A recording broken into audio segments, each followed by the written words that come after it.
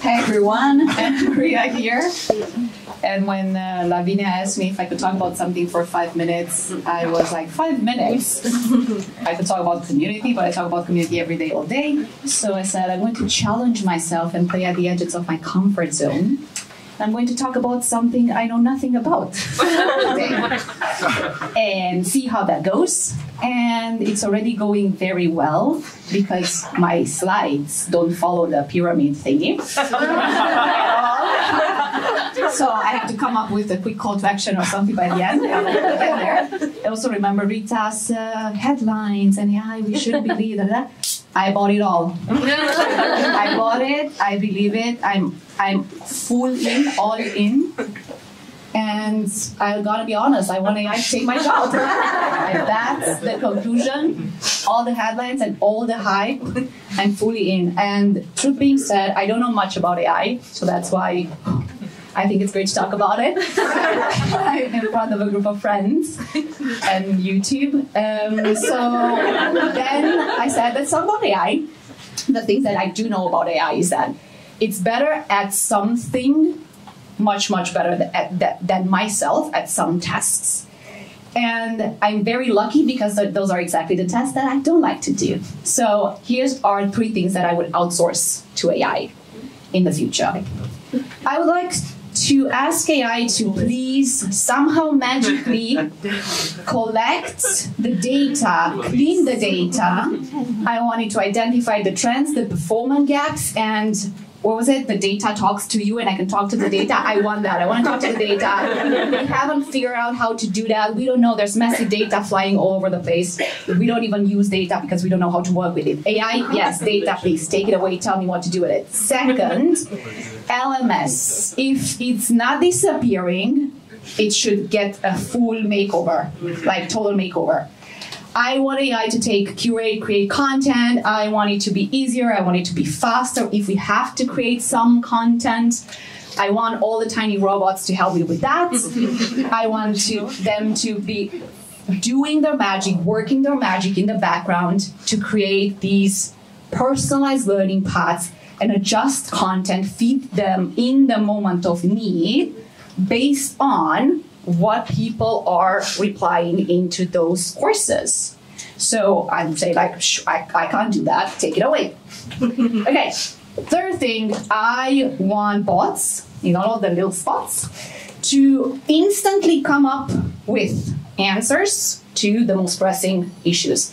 Learning in the flow of work, performance consulting, 5 moments of need. Yes, bots all the way. Take over onboarding, step-by-step things, checklist, performance support.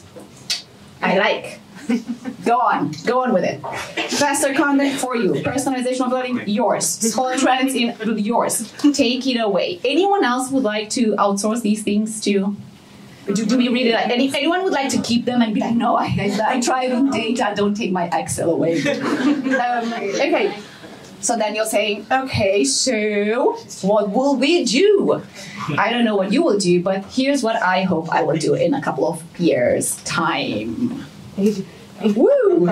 I would love if instead of learning strategy, we would have a well-being and a whole humanness strategy. You know that bring your whole self to work?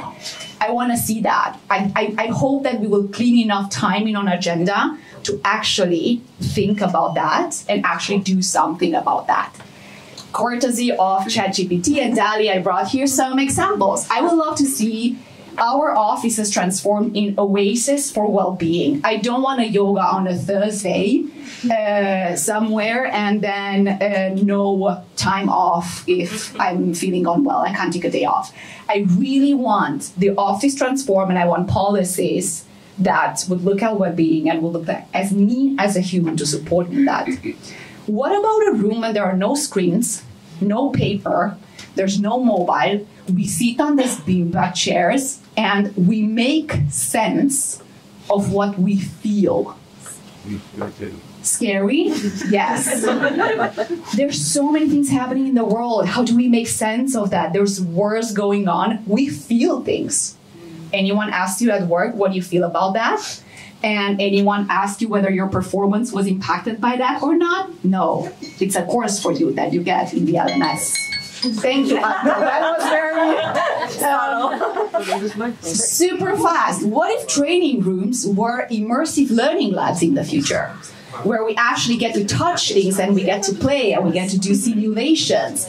And we would have a futures lab where we think about the future and come up with questions that we don't have answers to and just sit in that complexity and uncomfortableness together.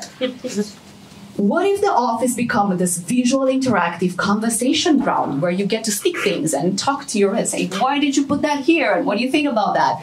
And kind of have the office transformed in a playground. And you might say, Anamaria, are we all becoming office designers or workspace designers?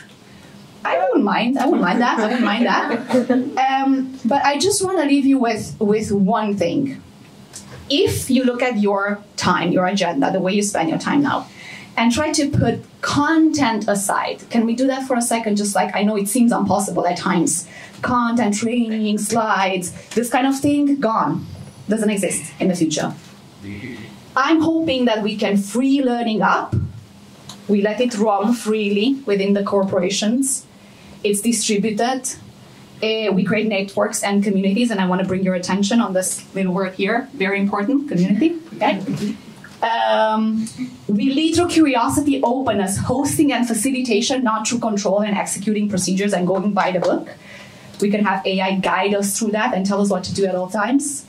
Create adaptive, creative, self-organizing spaces where people can be creative, seek and find meaning as humans. And I would love to focus on diversity and well-being and look at work, not L work, but at work, and learning through a regenerative lens. So instead of a call to action, I want to leave you with a reflection. What if, how would our worlds, our work, our days change tomorrow if instead of calling ourselves learning and development, we would call ourselves human experience designers? Thank you very much. I take the question.